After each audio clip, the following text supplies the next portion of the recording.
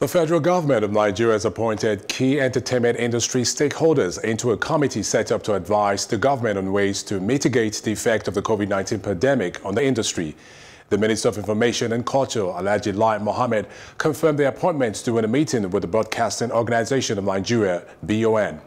He disclosed that Alibaba-led committee will offer ideas on how the government can mitigate job and revenue losses in the entertainment industry while suggesting the type of financing that is best for the industry, considering the changes caused by the pandemic.